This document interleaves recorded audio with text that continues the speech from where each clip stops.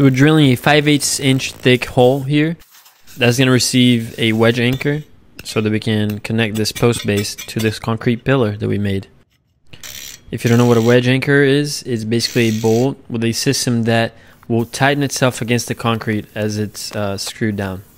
This blade was a little dull, but it did the job. Now we're going to be notching in for the posts onto the existing deck. You can see that I have that braced up, and then I'll make sure to connect it really well once the post is in there, even adding some extra blocking where needed.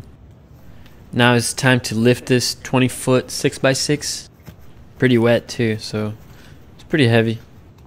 But when you do it like this, you make it a lot easier on yourself.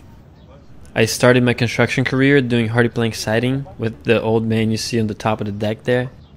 And that was totally some pump jack lifting vibes right there. That's how we did it back then.